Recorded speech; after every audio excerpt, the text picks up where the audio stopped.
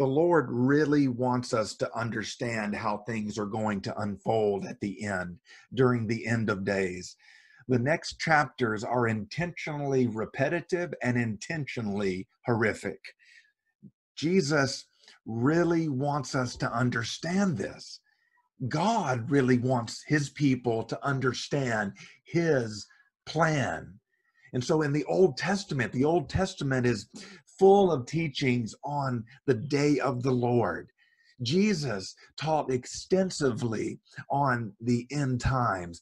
Paul in the New Testament, Peter in the New Testament. This is one of the top 3 topics in the Bible. And so we need to have a good eschatology, a good theology of the end times. And so Jesus gives us the book of Revelation, and it is intentionally graphic. I try not to condense what the Lord has emphasized. I try not to apologize for the Lord's wrath, but rather attempt to teach it in the manner that he gave it. With this in mind, let's read Revelation chapter 6, beginning in verse 9. When he opened the 5th seal, I saw under the altar the souls of those who had been slain because of the word of God and the testimony they had maintained. They called out in a loud voice, "How long, sovereign Lord, holy and true, until you judge the inhabitants of the earth and avenge our blood?" Then each of them was given a white robe, and they were told to wait a little longer until the full number of their fellow servants, their brothers and sisters, were killed just as they had been. I watched as he opened the 6th seal. There was a great earthquake. The sun turned black like sackcloth made of goat hair. The whole moon turned blood red, and the stars in the sky fell to the earth as figs drop from a tree when shaken by a strong wind. The heavens receded like a scroll being rolled up, and every mountain and island was removed from its place. Then the kings of the earth, the princes, the generals, the rich, the mighty, and everyone else, both slave and free, hid in caves and among the rocks of the mountains.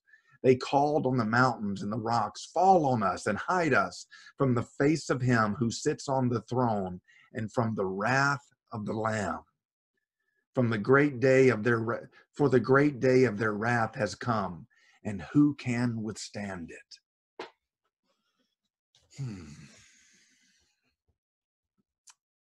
With the opening of the 5th seal, the scene shifts from earth to heaven. And this seal is all about the martyrs, those that have been killed because of their faith. And they're crying out, "How long, O Lord? How long?" And that phrase, that question that is echoing in heaven is so incredibly relevant.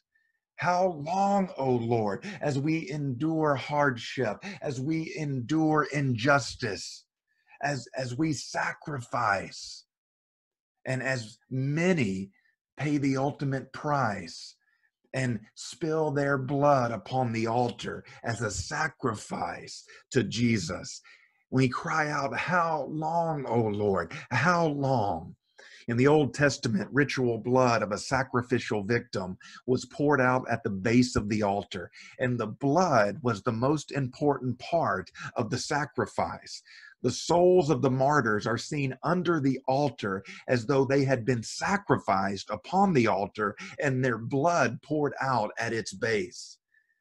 The Christians that had been slaughtered, the Christians that had been butchered because of their faith, were crying out in heaven.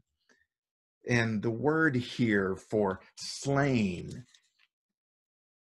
it could also be translated slaughtered. The souls of those who had been slain, had been slaughtered, had been butchered. It's the same word used in Revelation chapter 5, verse 6. Then I saw a lamb looking as if it had been slain, standing at the center of the throne.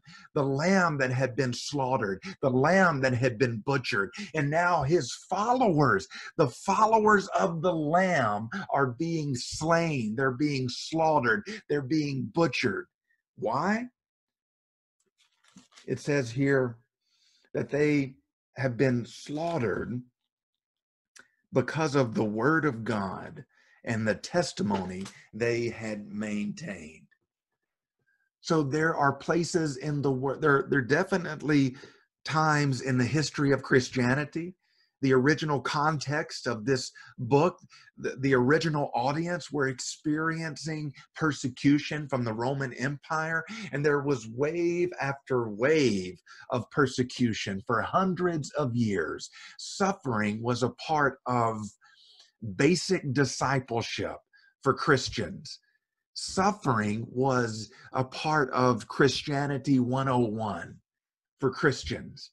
And there are many Christians around the world today that, as they maintain their biblical convictions, as they maintain their testimony, they are suffering, and many are dying as a result of maintaining their convictions about the Word of God. Jesus was slaughtered. Some of his followers will be slaughtered. And there is no fine print. There is no fine print in the Bible when it comes to the cost of discipleship. When Jesus said in Luke chapter 14 that he gave this extensive teaching on the cost of discipleship, and Jesus would constantly remind the crowds what it meant to step out of the crowd and become a committed follower of Jesus. There's a difference between being a fan and being a follower. There's a difference in being a part of a Christian culture of Christendom and being an actual disciple of Jesus. And the difference is the cross of Christ. There's no fine print in the Bible.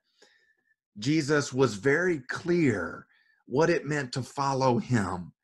In Luke chapter 14, he told them to consider the cost before making a decision. And so he didn't put salvation on discount. He didn't put salvation on clearance in order to increase the response. He did not lower the price to increase the response. He kept the bar here. And said, if any person would come after me, he must deny himself, take up his cross daily, and follow after me. And in 21st century North America, we've put salvation on clearance in order to increase the response. And this is what Dietrich Bonhoeffer called cheap grace. In John chapter 15, Jesus says, if the world hates you, remember that it hated me first. The world would love you as one of its own if you belong to it, but you are no longer a part of the world. I chose you to come out of the world, so it hates you. Do you remember what I told you? A slave is not greater than the master. Since they persecuted me, naturally, they will persecute you. And if they had listened to me, they would listen to you. They do all this to you because of me, for they have rejected the one who sent me. So Satan has been cast down to earth, and he knows that his time is short, and so he rages like a caged, like an unleashed rabid animal. He rages against the people of God. He rages against the body of Christ, unleashing the hatred of hell upon the followers of Christ. John was receiving this vision as he was exiled on an island because of his faith in Jesus. John had already witnessed the murder of the other apostles. He was the only one left. All of the other apostles had been brutally murdered. He was pastoring people that were experiencing persecution. Either they had personally experienced it or they knew someone that had been persecuted, even martyred. In the early church, these were the people that created the DNA of the theology of the early church. The apostles that suffered for the sake of the gospel, that were preaching the sermons, discipling new Christians to suffer for the sake of the gospel. And so Jesus preached it and then gave the ultimate example through the crucifixion. His followers, the apostles, preached it, and then they gave the ultimate illustration of their sermon by laying down their lives for the sake of the gospel. In the early church, being a martyr wasn't theoretical or strictly theological. What we've done in 21st century North American discipleship is we've taken the cross as a metaphor for crucifying our sinful desires. And while that's true on a secondary level, it was nothing less than an instrument of execution. And so the original audience didn't see it as metaphorical, but it was very real for them. The early church's theology of martyrdom was born not in classrooms and councils, but in blood-drenched colosseums. The word martyr means witness and is used as such throughout the New Testament. However, as the Roman Empire, the one world superpower, became increasingly hostile towards Christianity, the distinction between witnessing and suffering became blurred and finally non-existent. The belief in the virtue of martyrdom generated the phenomenon of volunteering, whereby numbers of Christians actively sought persecution and death. So what I want us to do in hearing that brief description of how the early church viewed suffering and martyrdom, how there was how Jesus viewed it, how the apostle viewed it, how the church fathers viewed it, how the early Christians viewed it. And they saw it as an incredible privilege to suffer loss for the sake of Christ.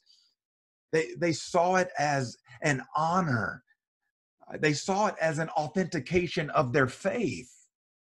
And I want us to take that view and I want us to contrast it with the 21st century North American church's view of suffering and martyrdom.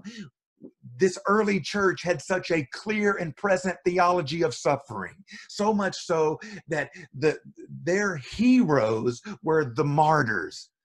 And I want us to see the absolute absence of a theology of suffering in most North American churches. And our heroes are not the martyrs.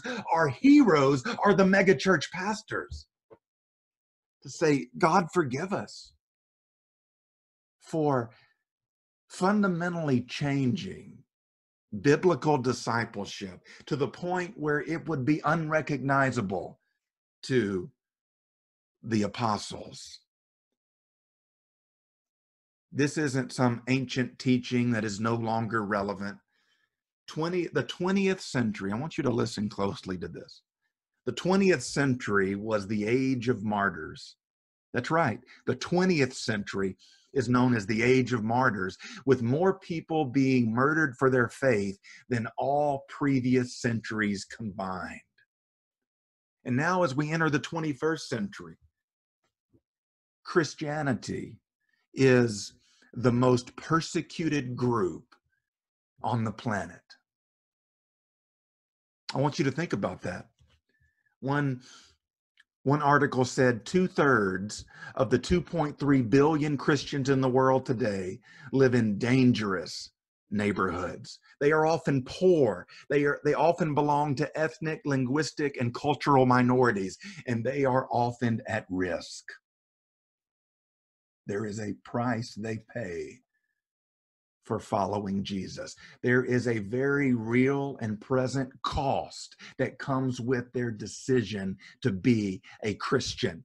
It's happening right now in many parts of the world. There are re-education camps in China right now.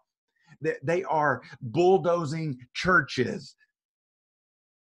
There are things happening. There are horrendous human rights violations that are happening around the world right now. And as Christians in North America, we need to have a biblical worldview We need to have a biblical theology, not one that is enculturated, not an enculturated Christianity, but a biblical Christianity that provides a global perspective on our faith, that we are one small part of the universal church, all Christians that have ever lived in every age, in every place. It's happening right now. One article said that the persecution of Christians in parts of the world, this was an article that came out through the BBC in 2019.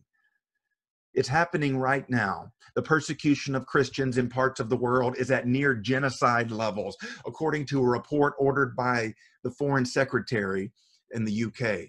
This report indicates that Christians are the most persecuted group in the world. And Christians should not be shocked. Christians should not be surprised. There was no fine print in the ministry of Jesus. There is no fine print at the back of the salvation brochure. Jesus was very clear. The apostles were very clear. The early church fathers were very clear. The church in North America needs revelation discipleship, preparing followers to suffer for the sake of the gospel and even die for their faith. We are currently, based on our current blueprint of discipleship, we are preparing people to become apostates. We are discipling people to become disillusioned when the tribulation actually happens. We are training them to expect prosperity when God has told us very clearly to expect opposition, to expect suffering. And so when you see a storm coming, you can prepare. And God has given us this supernatural forecast of tribulation through his word, specifically the book of Revelation. So how should we as God's people prepare as he's given us this prediction? When you see a storm coming, you can prepare. And so our discipleship, an essential part of our discipleship, needs to include preparation for persecution. Rather than expecting prosperity, we should expect persecution. There is a growing hostility in North America towards Christianity. Unfortunately, many respond to the growing hostility with the wrong weapons, accessing the arsenal of the world, using the weapons of worldliness to fight back and protect ourselves and our rights and our families and our culture, this Christian culture that we're willing to fight to preserve. Some even advocate forming Christian militias and stockpiling firearms and ammunition. Let me be clear. This is not the way of Jesus. It never has been, and it never will be. North America is not the biblical exception to the rule of suffering and sacrifice. The cross that Christians in North America are called to bear is no different than the cross of Christians around the world today. There is no cushioned cross. There is no velvet covered cross. There is no gold plated cross. There's only one cross that saves, and that's the cross of Jesus. We see throughout the New Testament, but especially in the book of Revelation, that martyrs get special acknowledgement and special reward.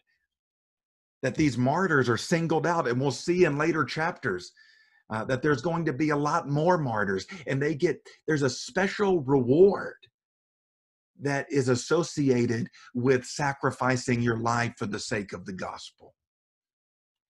Jesus is clear. He says here, as the martyrs cry out, and by the way, these martyrs are crying out for vengeance because that's what's happening. During the tribulation, God's justice, God's wrath is going to be unleashed. And so these martyrs are actually communicating what's in the mind of God. As the Bible says, do not repay evil for evil. The Bible says that God continually reminds his people that vengeance is mine, saith the Lord. And Jesus taught this and gave it by an example. And so, but this is the time when God is pouring out his vengeance.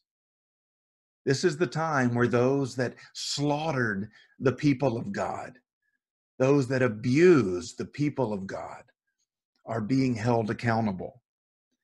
But we see here in Revelation 6 that they're given a white robe, and they're told to wait a little longer until the full number of their fellow servants, their brothers and sisters, were killed just as they had been. Jesus is clear. There will be many more martyrs. And have we considered the possibility that we would be in that number? Have we considered the possibility that things could shift so radically that being a real follower of Jesus is punishable by death? As we progress through the book of Revelation, it will become abundantly clear that real Christians are going to be targeted and exterminated. So we must prepare ourselves for what the Bible says will happen. God has told us this is what it's going to look like. And the same God that was faithful to fulfill his promises throughout history will be faithful to fulfill this promise at the return of Christ. So we must prepare ourselves, and we must prepare our children to maintain our convictions, even at the cost of our lives. We come to the sixth seal, and this scene shifts back to earth, and we see the catastrophic imagery that John is describing. This unimaginably catastrophic season, which would have been familiar to the students of the Old Testament. The prophet Joel, Isaiah, Jeremiah, among others. And Jesus uses similar language in Matthew 24 when Jesus is preaching his eschatology. Immediately after Matthew chapter 24, Jesus says, immediately after the anguish of those days, the sun will be darkened, the moon will give no light, the stars will fall from the sky, and the powers in the heavens will be shaken. One paraphrase says, cosmic powers tremble. When God grabs the plant of this temporary universe and he shakes it like a gardener grabbing a plant and shaking it as the fruit falls, as the dirt as it all just begins, the violent shaking that it will occur at the time of the tribulation. These images were familiar to the original audience because they were discipled by the prophecies of the Old Testament. We, however, are familiar with these catastrophic images, not because we're familiar, not so much because we're familiar with the Old Testament, so much as we like to watch apocalyptic movies. John is describing a time of unprecedented earthquakes and eruptions. And the movies that seem to me most popular actually are attempting to articulate a biblical truth. There is something in us that knows that there is an end that there was a beginning and there's going to be an end. There was an introduction and there's going to be a conclusion. And so the most popular books, and it seems like the most popular movies, are apocalyptic in nature. That there's going to be a culmination. And you see what John is describing here, this time of simultaneous cataclysmic events where earthquakes, unprecedented earthquakes, when you watch and these super volcanoes that are going to erupt. And as I studied this week about earthquakes and volcanoes and asteroids, these things have actually happened in history. You know, the Yellowstone supervolcano, right? That when it erupts, it will have apocalyptic damage. Asteroids that hit the planet and the dust and the smoke create an apocalyptic darkness. In July of last year, a 100-meter wide asteroid passed just 70,000 kilometers from Earth. That may seem like a lot to us, but in the world of astronomy, that is a close call. The last-minute detection is yet another sign of how much remains unknown about space, and a sobering reminder of the very real threat that asteroids pose. Dr. Alan Duffy, an astrophysicist, said, "It should worry us all, quite frankly. It's not a Hollywood movie. It's a clear and present danger."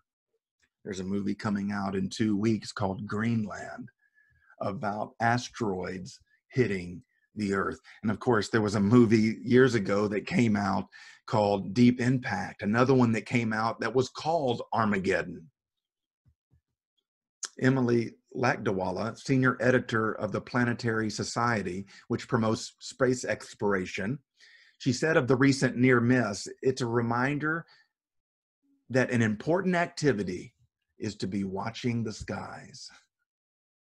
These cataclysmic natural disasters will result in unimaginable destruction and chaos on a global scale.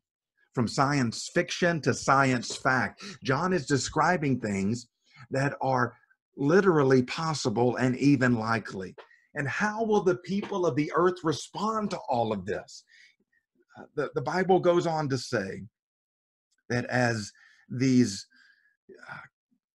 cataclysmic events happen simultaneously, as supervolcanoes are erupting, as earthquakes shake the planet, creating tsunamis, destructive tsunamis, as asteroids fall from the sky and hit the earth, then the kings of the earth, the princes, the generals, the rich, the mighty, and everyone else, both slave and free, they hid in caves and among the rocks of the mountains. And they called out to the mountains and the rocks, "Fall on us and hide us from the face of him who sits on the throne and from the wrath of the Lamb." So that no one is exempt from the wrath of the Lamb. And the thing about this is they run from the Lamb in fear rather than responding to the Lamb in faith. It's the same response of Adam and Eve when they sinned. Sin caused them to be ashamed, and that shame drove them to run from the presence of God, to hide from the presence of God. And Jesus came as a solution to that shame, as a solution to that fear. That we don't have to run from the wrath of the Lamb. We don't have to be afraid of the wrath of the Lamb. Rather, we respond in faith, by grace, through faith in Christ. The wrath of the Lamb. What a bizarre phrase. That phrase popped off the page of the Bible, and it's lodged in my mind. It's been in the crock pot, simmering. It's been percolating. The wrath of the Lamb. The ultimate oxymoron. Not the wrath of the lion, that makes sense. Not the wrath of the majestic ram. That would make a little more sense. But what he says here is the wrath of the lamb. It's not just the wrath of the lamb, but that word in the language of the Bible used for lamb communicates a little lamb. It communicates a vulnerable lamb. It communicates a slaughtered lamb. The wrath of the slaughtered lamb. A divine wrath that is ultimately redemptive. The slain lamb, being the source, makes the wrath redemptive. As we read all of this in Revelation, in the coming chapters, in the coming weeks and months, I have to ask the question, why the long, drawn-out process? 7 years of tribulation, of increasing intensity. Why? Why not just snap his fingers and be done with it? Why does God continue to send wave after wave of tribulation?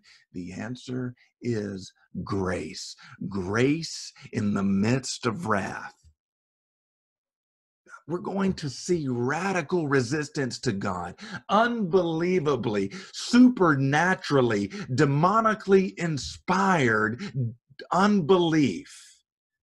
In spite of God manifesting his presence in such obvious ways, in spite of God fulfilling prophecy in such blatant ways on a global stage. Jesus came in fulfillment. Jesus came the first time in fulfillment to many Old Testament prophecies. And yet, they attacked him, and yet they tortured him, and yet they murdered him. And it was the religious crowd that attacked the fulfillment of prophecy. And the same thing will be true at his second coming. There's going to be this demonically inspired unbelief and this demonically inspired hostility towards the true followers of the Lamb. Why not just be done with it? Why the 7 years of misery? Because the Lamb gives every person every possible chance to repent and be saved, right up until the very end. And so, how I want to conclude today is by being sure you're ready.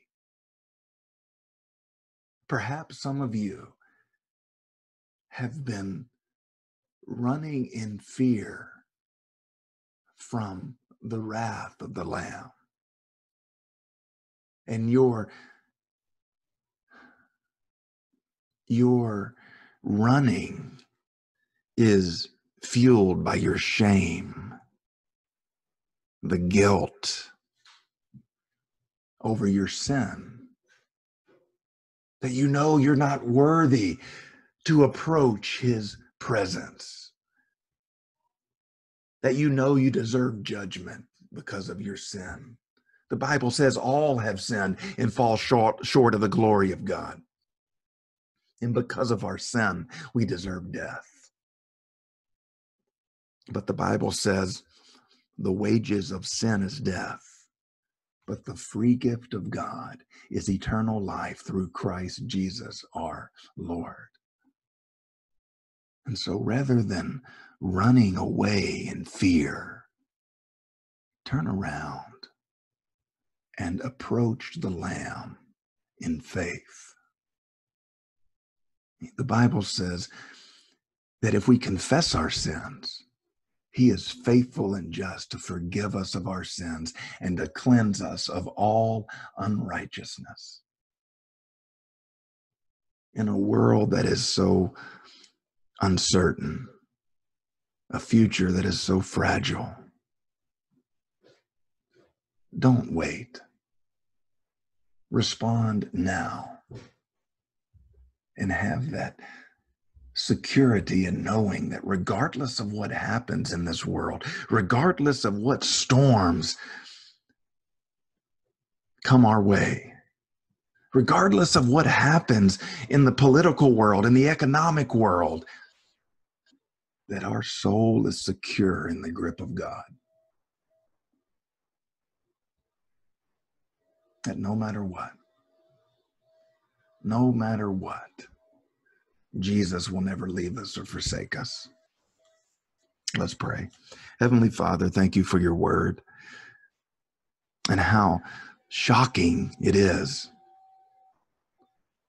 Thank you for those that have provided an example of what it means, Lord, to take up our cross.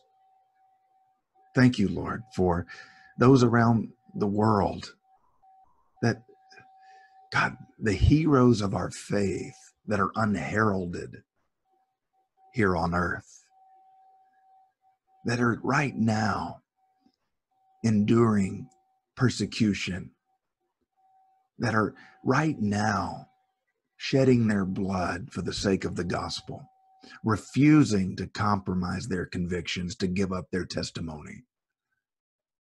Help us not to only be inspired by their example, but Lord, to be willing to go there ourselves.